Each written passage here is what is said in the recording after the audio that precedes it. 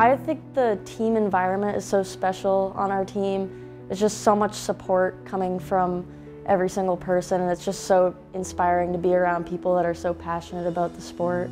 The biggest thing for us was mindset going into the season, having the right outlook on what we want to do and what we want to accomplish, and in addition to that, being a team unit together and working together with everyone. It's just a great team environment. As soon as I joined, we had great captains, a great coach, and everyone made an effort to keep everyone involved, even the new guys. I think we're really good at developing talent too, so new guys that come in, they get a lot better just from being on the team and being around other people with similar mindsets. We're starting to arrive. We're not at the end point yet. I don't know if we'll ever get to that end point. We'll always be pushing for more, but we are showing ourselves on national stage when it comes to cross country, which is great.